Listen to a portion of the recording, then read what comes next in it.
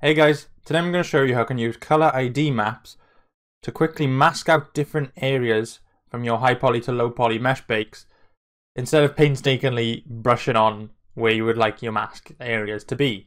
Sometimes it's a little bit tricky, especially with stuff like this rope that I've got here. It's literally a 12-sided cylinder, so to mask out these areas would take a long time by hand, but color ID maps make this dead quick, and I'll show you how to do it. So first of all, if I go back into Blender, you can see that I've got my high poly rope here and my low poly rope here, which is literally a 12-sided cylinder. So that's why we're going to bake our high poly to low poly. But if we did this, as you can look in Substance Painter, this would be our result. And then if we wanted to add a new fill layer, say a red color for example, it covered the whole thing. And if we added a black mask, we'd have to paint on where we would like just our red to be. It'd take quite a long time to get it neat, and yeah, it'd just be a pain in the ass. And that's what I used to do, to be fair. Don't know why I never use color ID maps, but there we are. What we can do instead is if we have our black mask, we can right click and add color selection, and we can pick from a range of colors that we've already preset in Blender. So now if I click this blue, it'll paint all the blue sections red. So all you've got to do is in your high poly mesh, make sure each different segment you want has already got a material set to it. It can be any color you like, it doesn't really matter, because it's literally just what you're going to eyedrop in Substance Painter. So say for example you start off with this, I'm going to press L and select this segment, create a new material, pick any color you want, and assign it. Now when you export, if you just exported this, you'd have a color ID map of two different ones. You'd have blue and red, and you'd be able to mask out the red sections from the blue sections. If you look when you're back in Substance Painter, when you're baking, you have this ID section on your bake, and you can choose material color.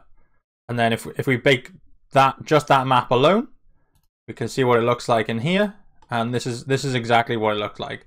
So I've given these, this part of the high poly blue, and then light blue, then green. It doesn't really matter. You can use you could use pink, orange, yellow, blue, whatever. It doesn't really matter, because all you're doing back in your normal mode, you are selecting a new layer, give it whatever you want, so you have blue color, add a black mask, and then right click and add color selection, and we can pick one of the colors that we've set already in Blender on an export, and now it'll color all those in that.